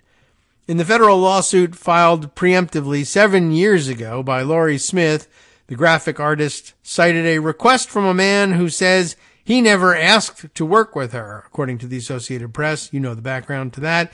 But Smith cited a man named Stewart in 2017 court documents, including a website service request from him, which detailed his phone number and email address. When Melissa Gira Grant, a writer for the New Republic, contacted Stewart, very enterprising of her, but admittedly 7 years down the road, he said that no such thing had happened. Stewart told the outlet that he was not gay, had been married to a woman for 15 years, and is a web designer himself. The Supreme Court on last Friday, ruled in favor of the Christian web designer in Littleton, Colorado, who argued that free speech protections allowed her to reject designing wedding websites for same-sex couples. And we really do I needed to get a clearer picture of the posture of the case. But as I understand it, she wanted not only to be able to preemptively reject requests from same-sex couples, but she wanted to be able to, and this is where she ran afoul of the Colorado law, wanted to be able to put up on her website notice to them, I will not take your work. And that's a discriminatory message, and that's what ran afoul of the law. And as it turns out, it didn't really matter in terms of challenging the law whether or not she had ever gotten a request, but it did matter to trial judges at the outset in the state courts first looking at this thing and saying, well, do you have standing here?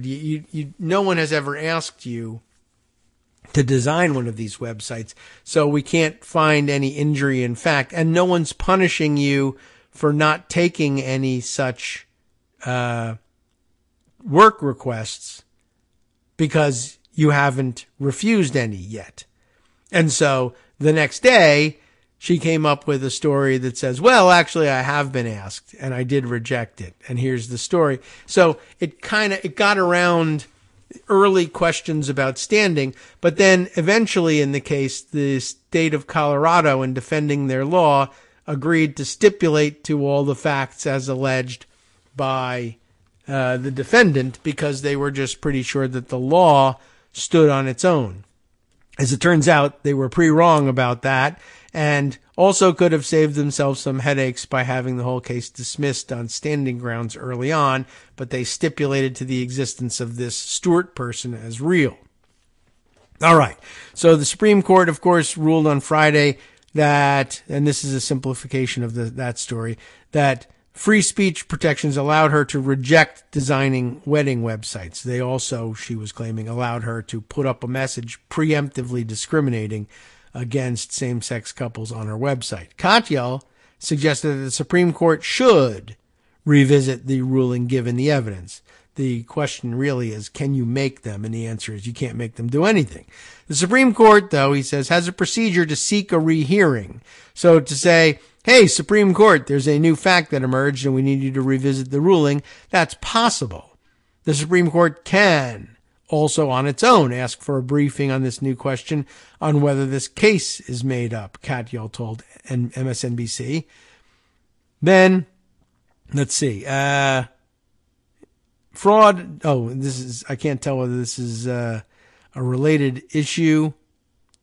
Okay. Conservatives right now are defending the decision, saying that Roe v. Wade, Roe wasn't pregnant at the time of the decision, and that's different, he continued. Remember, Greg brought this up because he was saying Republicans were making this claim. Well, Roe wasn't pregnant at the time of the decision of Roe v. Wade, and so therefore she never had standing. But again, pregnancy is something that resolves itself one way or another long before the case makes its way through to the Supreme Court. The Supreme Court said it's just a totally different kind of circumstance here. Of course, it doesn't moot the case that she has either received an abortion or given birth or whatever the outcome of this pregnancy was. That can't be enough to moot the ability of the court to reach this case. Otherwise, there'll never actually be an abortion decision ever made. So as he says, that was different. Roe was pregnant at the time of the filing of the complaint. So she was having the exact problem that she was trying to remedy, namely seeking an abortion because she was pregnant. Here, this web designer had never once done a website for an LGBT couple. It's the exact opposite situation, and it's totally hypothetical and made up. I think the Colorado Attorney General should consider bringing a rehearing petition before the U.S. Supreme Court. But legal scholars pushed back on Katyal's argument. I think this is a non-starter, said former U.S. Attorney Barb McQuaid, a University of Michigan law professor. The court glossed over standing in this case because a plaintiff is permitted to make a facial challenge to a law on the ground that yet violates the First Amendment. If the allegations about fabrication are true, then the lawyers may have an ethics problem to address with their state bar, but it will not affect the outcome of the case, McQuaid added. Leah Littman, a law professor at the University of Michigan, told Salon that parties are free to file a motion for reconsideration or rehearing, but ultimately it'll be up to the court to decide whether to do anything about it. Attorneys are subject to judicial discipline and discipline from bar organizations if they lie to the court, Littman said. Longtime Harvard constitutional scholar Lawrence Tribe told Salon that Katyal certainly knows that no state attorney general has any such authority, adding that he doesn't take Katyal literally when he suggests that, but it would be a mistake to let that obscure the central fact that the entire case was based on entirely hypothetical worries that the web designer claimed to have about how the state's officers might come after her under the state anti-discrimination laws if a same-sex couple were to ask her to design a wedding site for them and if she were to refuse, Tribe said. In my view, the disgraceful fact, which in no way depends on the falsity of the allegations about the fellow who supposedly asked Lori Smith to design a website for a same-sex wedding, is the very fact that the Supreme Court's majority was willing to render what amounted to an advisory opinion that it would never have done but for its eagerness to denigrate same-sex marriage and LGBTQ rights generally, and that under Article 3 it had no business doing. Yes, that's the part about there needing to be a case or controversy. There's an explicit prohibition on the Supreme Court issuing advisory opinions. Not all state Supreme Courts have the same prohibition, according to their state constitutions, by the way. But you're not supposed to say, well, hypothetically, if this were to happen and that were to happen, what should the law be? No, you're supposed to wait for an actual case or controversy. That's in the Constitution in Article 3. In 303 Creative LLC versus Elenis, Smith claimed that the state anti-discrimination law prevented her from entering the wedding website business. The law would not allow her to publish a message on her website that let her express her religious beliefs.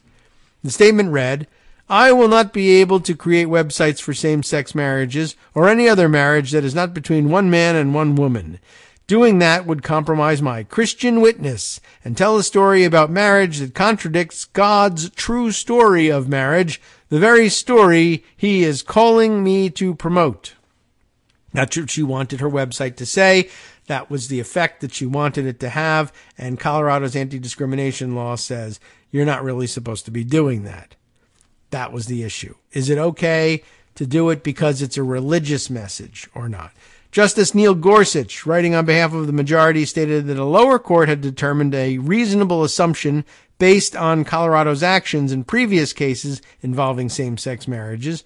The majority of the court concluded that the state of Colorado could not legally require her to create websites that conveyed messages conflicting with her belief that marriage should only be between a man and a woman. Sherilyn Ifill, former president of the NAACP Legal Defense Fund, said that the claim in the case is potential fraud on the court, which warrants investigation, potential vacatur really is I think that's right. Vacate. I'm just trying to think back to law school days, but it looks like something foreign sounding, but it's vacator. Vacating the case, dismissing it, mooting it. And disciplinary proceedings as well, by the way. It should also be seen as a consequence of the court's apparent zeal to hear this case, which did not meet standing even without the fraud, Eiffel tweeted. In another tweet, she added that attorneys are prohibited by ethical and procedural rules from making misrepresentations to the court. If this story about Stewart was made up by her lawyers in the briefs or at arguments, it's a serious issue. And it is. And not serious enough, though, for me to remember to play our music at the right time. So we'll exit at an odd spot in the music, but cut ourselves off at 2 seconds past the 2:08 minute, regardless. Anyway, okay, so that'll screw things up a little bit for the editing, but there you have it. Now you have an answer. I assume that you all felt that those options were closed off in the first place.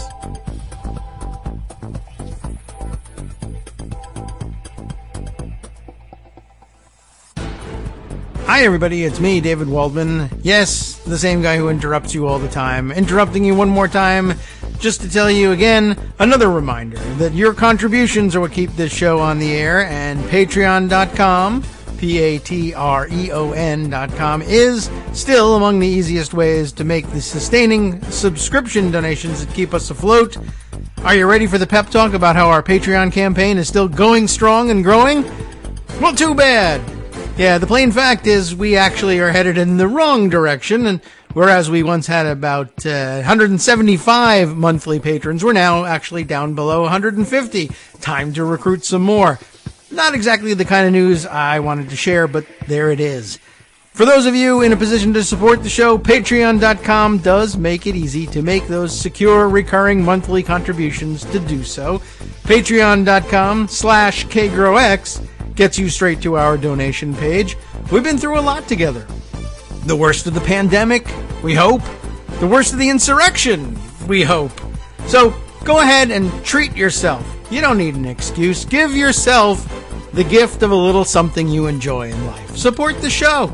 And of course, if you happen to prefer using PayPal or even the Square Cash app, we're up and running on those options too. So thanks again, everyone, for all your support. We couldn't, or at least shouldn't, do it without you. Hope you'll be on board soon too. Thanks for all your support. All right, welcome back now to the Kagro in the Morning Show here on Netroots Radio. This is where we have to come back in a different spot in the music. Okay, so to expand a little bit on the QAnon-ish way in which Judge Doty ruled in that social media case, I have, I told you there were comments in one or another of the articles, both from Leah Littman, I think, and Lawrence Tribe, and they got together and wrote a piece for Just Security about it, and you know how things can be on Just Security. They get very weedy and detailed, but this will help you understand, I think, I hope it doesn't get too jargony, the wider implications, and you'll see just how crazy this idea is in its own right. But the fact that it also stands on rather a QAnon-y view of the world is disturbing on a different level. But just on the merits of the case. On July 4th, federal judge Terry A. Doughty, should have been taking the day off, in the Western District of Louisiana, issued a preliminary injunction in Missouri versus Biden, a case that basically turns some elected Republicans' fixations on social media censorship into legal reality. That's the real scary part of it, is now the federal bench, at least in part, is behind the idea that, we're all being shadow banned and they're doing this to us because we're conservative and yargle bargle. And as it turns out, I mean, the censorship because you're conservative is because conservatism demands of you now, thanks to Trump, that you spend your time on social media saying things like eat hydroxychloroquine, drink your fish tank, eat the horse paste, drink bleach, inject bleach directly into your lungs, put a light bulb where, everything else don't shine, what have you. And it's dangerous and kooky and stupid, but it's also about, the election was stolen and there are Jewish space lasers that are controlling everything. And so,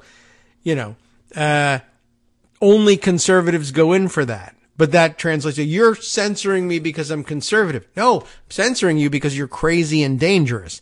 You're conservative because that's the place where crazy people and dangerous people are comfortable. That's the difference. But that's not what Leah Littman and Lawrence Tribe are here to tell you. I had to add that one. Okay, the impetus behind the case is now the now thoroughly debunked conspiracy theory that the government is somehow strong-arming big tech into censoring conservative speech and speakers in violation of the First Amendment. By the way, you should probably look at this. Now this juxtaposition makes sense. It didn't before. It was not my plan to make it make sense. But how crazy is it to believe that big tech is being strong-armed by the government when, in fact, we just read stories about what's actually going on here is big tech is strong-arming governments. They're not strong-arming this one yet, but I guess they will if Amy Klobuchar has her way and passes this bill. They'll try and do the same. We're going to cut you off from all news coverage. You're not allowed to read the news online anymore. All right, well, if they're strong-arming Canada, it must really be the case that it's the opposite. The United States government is strong-arming them into what? Into not telling people that crazy Republican conspiracy theories are valid and should be understood as viable alternatives. While there are, in theory, interesting questions about when and how the government can try to jawbone private entities to remove speech from their platforms, this decision doesn't grapple with any of them. In fact, from the 155-page opinion, it's not even clear this case really raises those questions. Each step in the reasoning of the decision manages to be more outlandish than the last, from the idea that the plaintiffs have standing to the notion that the plaintiffs are entitled to an injunction at this stage of the case to the sweep of the injunction that the district court issued. But the absurdity of different aspects of the decision in Missouri versus Biden should not obscure the bigger picture of what happened. Invoking the First Amendment, a single district court judge effectively issued a prior restraint on large swaths of speech, cutting short an essential dialogue between the government and social media companies about online speech and its potentially lethal misinformation. Compounding that error, the district court crafted its injunction to apply to myriad high-ranking officials in the Biden administration, raising grave separation of powers concerns. And equally troubling is how the court's order, which prevents the government from even speaking with tech companies about their content moderation policies, deals a huge blow to vital government efforts to harden U.S. democracy against threats of misinformation. First, though, the legal missteps in the opinion. Identifying the opinion's many legal errors would require a lengthy article, so we'll just note a few and make it sort of lengthy. First, bypassing standing, the new hobby horse of the right here. One error is whether the plaintiffs in the case even have standing, i.e., once again, whether the plaintiffs have established a sufficient risk of future injury to them that is attributable to the government's conduct being challenged here. As the case caption suggests, the plaintiffs in Missouri include several Republican-led states as well as private individuals, including the owner and operator of the Gateway Pundit website. Take the Republican-leaning states, which have no apparent stake in this case beyond the generalized interest they say their citizens have in posting and reading disinformation. States lack standing to just assert the interests of their citizens, so the district court was forced to assert that the Republican-leaning states nonetheless had standing because they were, quote, being excluded from the benefits intended to arise from participation in the federal system. What? Apparently, the Constitution is intended to secure to the states the benefits of existing in a cesspool of disinformation about election denialism and COVID, or so the district court would have it if this opinion stands. And that's to say nothing about whether the plaintiff's injuries are caused by the conduct being challenged, namely the government meeting with social media companies about misinformation. As the court goes on to say, it's not clear the social media companies would have chosen to keep the misinformation on their platforms without the government's involvement. But if that's right, then the plaintiff's supposed injuries weren't caused by the conduct they're challenging. And they're also not redressable by an injunction barring the government from communicating with social media companies. Botching the standing analysis isn't just a theoretical or formalistic error. The Constitution only gives federal courts the power to consider cases that actually involve disputes, also known as cases or controversies, and to redress actual injuries. If the plaintiffs lack standing, the federal court is supposed to dismiss the case, full stop. Then, of course, there's the misapplying of the First Amendment. Another serious misstep in the opinion occurred when the court analyzed whether this case involves First Amendment violations that require an injunction. Just to reiterate, there may be circumstances where the government runs afoul of the First Amendment by effectively forcing private companies to remove protected speech, or for that matter, forcing those companies to say what they don't believe. But the district court's analysis does not even purport to seriously engage with the issue of when that might occur. Instead, the opinion seems to maintain that the government cannot even politely ask companies not to publish verifiable misinformation. But you should remember, underlying all of this, the Republican position in this is that, it's just one of those situations where you do something like, well, I'm going to go on Facebook and publish that, whatever, the claims like about hydroxychloroquine, for instance, or that any of the other false claims. Take anything you want, whether it was the election or COVID or whatever. I'm going to put that up there. And when the companies say it's our policy not to allow that, and the government flags that because they have a public health interest in getting the right information out there, and they flag it and they say, what do you say? This violates your own rules. Shouldn't this be removed? And they remove it. And then Republicans pull the old ploy of, oh, they're censoring me because I'm conservative. But again, they're censoring you because what you're saying is wrong and dangerous and detrimental to the public health. And the public health authorities in the United States recognize it as such and point it out to the social media platform, which says, yeah, we have an interest in promoting public health too. Our policies are the ones that say remove this stuff. But again, they go around saying, I'm having my material censored just because I'm a Republican. But it doesn't have anything to do with your being a Republican. But that's what they like to say. And so they bring this to the court, and the court is basically saying, yes, it is happening because you're a Republican. Therefore, it is protected. I need that assumption to be in place so that I can say protected First Amendment speech is being targeted here. Now, protected First Amendment speech normally for regular people is things like, I support Donald Trump for president, even though I would say now that is currently under the current circumstances where he's charged with espionage, for instance, plus his penchant for disinformation. It's a bad example. But if you say something like, I always thought Ronald Reagan was an excellent president, and I therefore support conservative values in the next upcoming election. That's obviously protected First Amendment speech. It's your political opinion. It's about supporting a candidate. It's about supporting a candidate who has not, by consensus, been declared to be, engaged in espionage or anything like that. It's just normal, regular, everyday political discourse. And to suggest if the government were in the business of suggesting to Facebook and Twitter that sort of thing ought to be taken down, you would have a problem.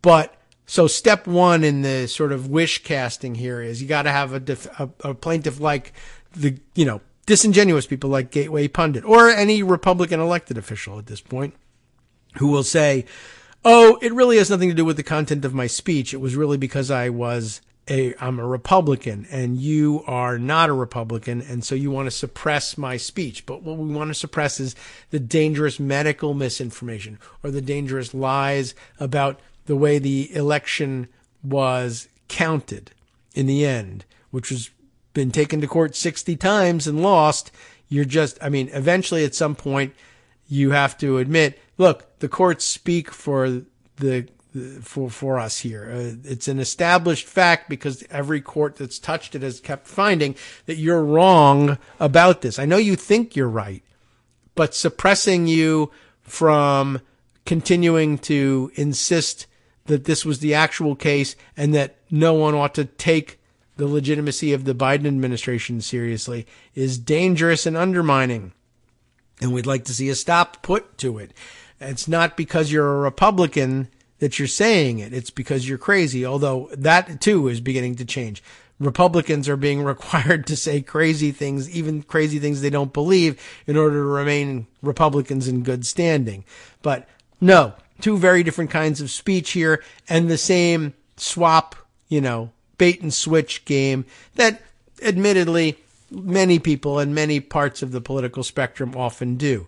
They say, it's usually things like, this is film of somebody being, like, for instance, they're arrested for just because they are, whatever, name your, either whether it's a minority racial issue or because they are protesting against a war.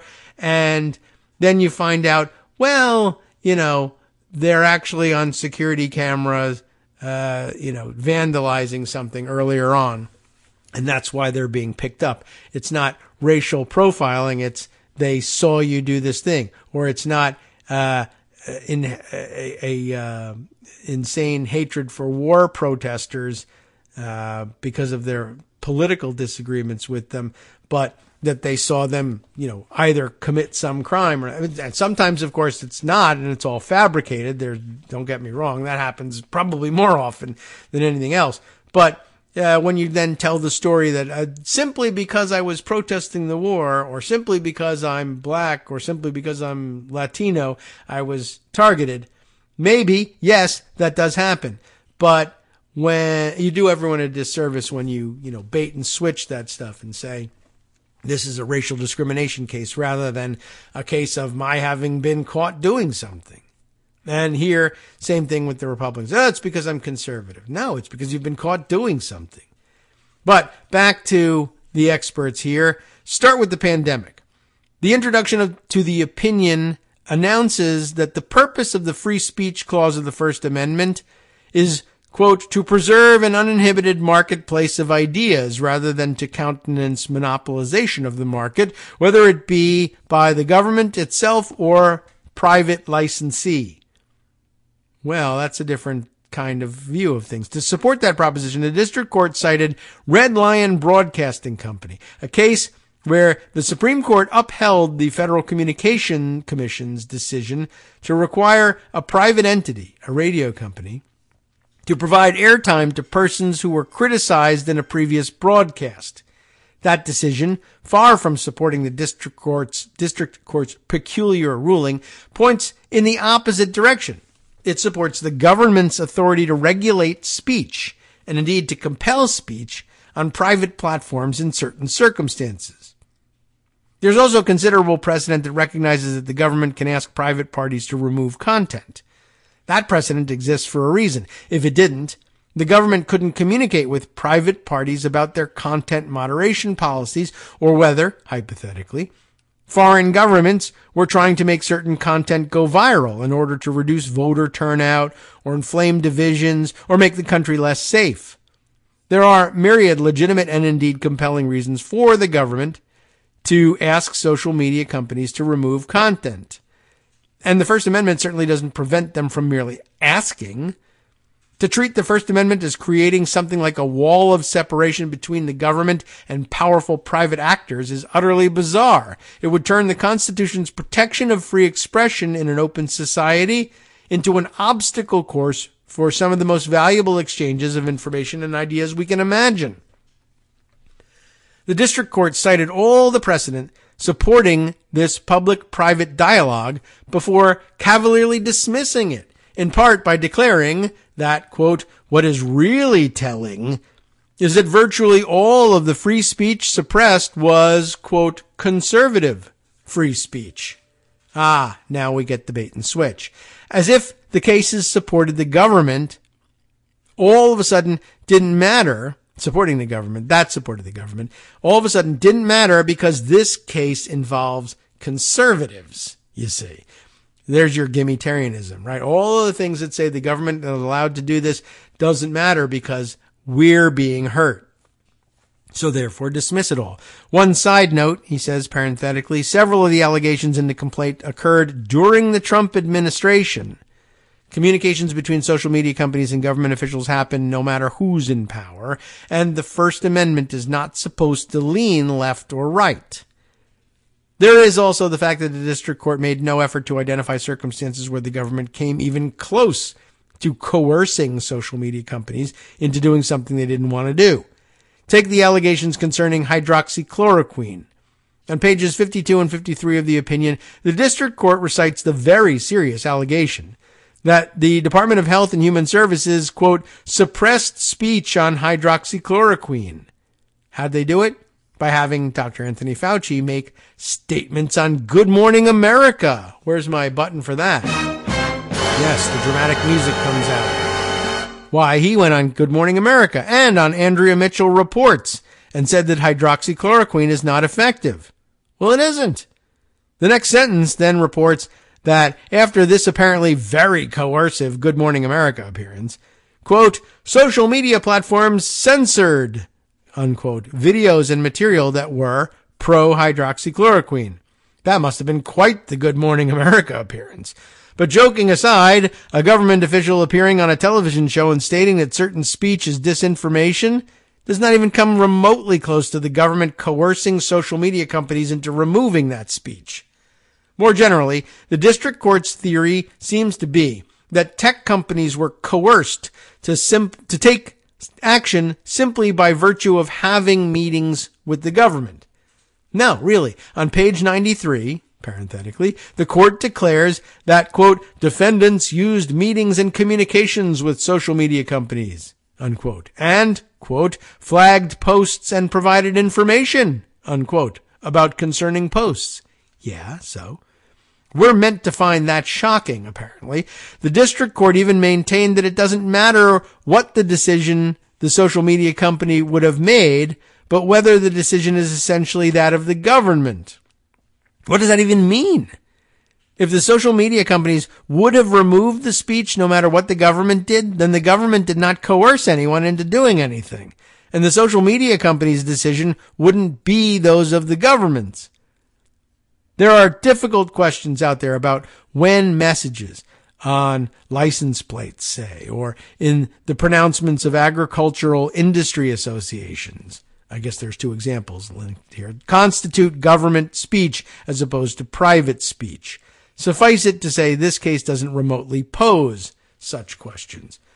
Now, as to granting this injunction, if we had to choose, the most egregious facet of the decision would probably be the breathtaking scope of the district court's order.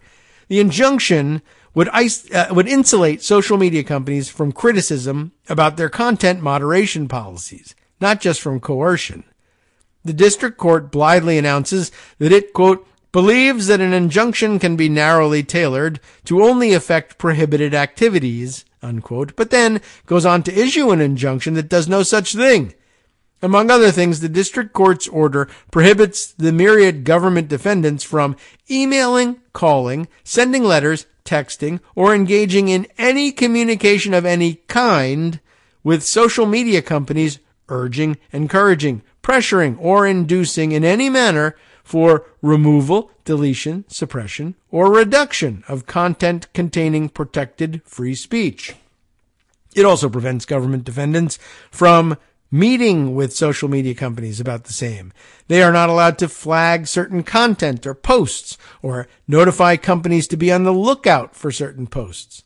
Nothing in the Supreme Court's recent decision in United States v. Hansen, which upheld a federal law discouraging unauthorized immigration, supports this result. Hansen interpreted the federal statute to prohibit only the purposeful solicitation of specific acts that violate federal immigration laws. And who are the government defendants that are enjoined from communicating or meeting with social media companies? That's where things get even crazier. The district court wrote in its injunction to include the Department of State, all of it, and the Department of Homeland Security, all of that one too. Oh, and the Federal Bureau of Investigation and the Department of Justice. It calls to mind the Chief Justice's accusation from the Texas SB 8 case argued last term that the United States was, quote, seeking an injunction against the world. There is no shortage of errors in this opinion, which is trying to make the infamous Twitter files into constitutional law. That's the heart of it. That's what we really are getting at, and especially in Jones' headline about it. The QAnon being injected into federal law. Who knows whether the equally infamous U.S. Court of Appeals for the Fifth Circuit will correct any of these mistakes, though at least this past term, even the Supreme Court found that the Fifth Circuit's antics went too far on several occasions. Whatever ultimately happens in this case shouldn't cause us to lose sight of the fact that this decision, if left standing, will make us less secure as a nation and will endanger us all every day that the injunction remains in force. So I thought there was some helpful detail on all of this and pointing at the different levels at which, A, the case should have been stopped but wasn't, and then proceeding on to the next. He has to make these crazy logical leaps that get wider and wider with each step towards issuing the injunction. And you should also keep in mind, I didn't really talk about it very much, but a temporary injunction, to put that in place, the standard that the judge has to adhere to here, and it could also be reversible error if he doesn't, is that he has to show that the plaintiffs do have a reasonable chance of success eventually on the merits of the full case. He'll enjoin the government from doing this thing even before there's a trial about whether or not they're doing this thing. But in order to get that kind of extraordinary relief, you have to show that there's a pretty good chance, better than not, that the plaintiffs actually will win their case. And given that even getting to the injunction stage requires these wild leaps in logic, it's probably not even really true that they have a substantive chance of winning at trial, except for the fact that he'll be handling the trial, which is a little stupid by itself. Of course, the Fifth Circuit might uphold him because they're crazy too, but they also did eventually say enough is enough to Eileen Cannon as well. So we'll see. But yeah, there's an awful lot tied up in this one. And the bottom line is that the worst part of it is, yes, it's trying to recast QAnon theories, crazy QAnon conspiracy theories, as constitutional law in this country, which we would all definitely have been wrong about at some point. Okay, let's see. Are there any other things that there's definitely more things I wanted to squeeze in here. Are there any other things that I can squeeze in here? Probably not. But let's see. Why don't I throw this one in here? Since we're speaking of crazy QAnon theories being turned into law here, I'll just read you a little bit from Politico's report from the other day. Inside the House GOP's plan to go after the FBI and DOJ. We know all about their ideas of defunding this stuff, about impeaching various officials. Republicans, it says, are escalating a multi-pronged fight against their two biggest political boogeymen, and it goes far beyond just trying to impeach Attorney General Merrick Garland. Jordan Carney wrote this up on the 5th of July. I got just a minute or so to read to you before we exit for the day and the week. House Republicans are taking their fight with the FBI and Justice Department to a new level, weighing punitive steps against both agencies that would have been unfathomable a decade ago. Half a year into their majority and with increasingly restless right flanks, the House GOP is ready for a confrontation after a spate of recent decisions it sees as either anti-Trump or pro-Biden. At the top of the list, Hunter Biden's plea deal with federal investigators and Donald Trump's indictment over his handling of classified documents. If you indict our man for the espionage he committed, we will defund you, is the basic proposition here. That push against FBI and DOJ will become a cornerstone of Republicans' agenda in a chaotic back half of the year. Kevin McCarthy has already threatened to explore impeaching Merrick Garland. Conservatives have also gone after FBI Director Christopher Wray. weighing whether to force a vote on recommending booting him from office. Additionally, some conservatives who believe the agencies have targeted Republicans are eager to cut the law agencies' budgets. Then there's the long-brewing congressional fight over a soon-to-expire warrantless surveillance program that has sparked bipartisan, suddenly, accusations of abuse by the FBI. That's what I wanted to get around to introducing. We're going to have to do one of those, we'll just have to leave it there things. But what's essentially happening here is when 10, 15 years ago, Democrats and progressives were telling you, well, maybe the Patriot Act and post 9/11 surveillance laws actually went a little bit too far. And one of these days, Republicans, who all support it unanimously right now, you may find, and this is the problem with such things, you may find that the law enforcement agencies granted this powers overstepped their bounds, and instead of restricting their activities to tracking potential terrorist threats, instead decide that you're the threat.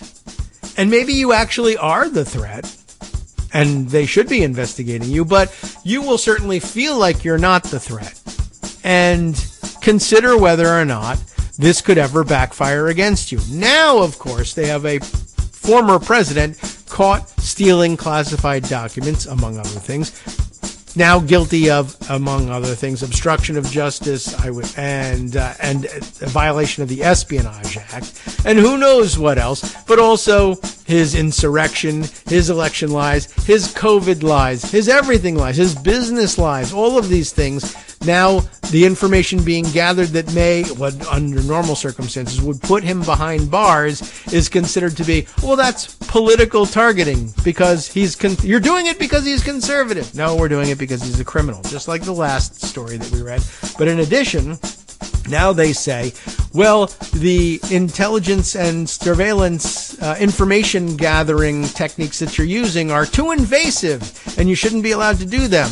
And, of course, this is where we all say, this is what we told you back then, but when you thought only brown people were going to be caught by it, you were fine with it. Though we told you equal application of the law means you'll be caught by it too. And their response? Well then, let's get rid of equal application of the law. Well, you know, it's kind of brilliant in its bluntness. There you have it. That's what they're up to. Now you know. You have been listening to Kagro in the Morning with David Waldman. Well, now time to hand things over to Justice Putnam, of course, for the West Coast Cookbook and Speakeasy. What's he going to lead off with?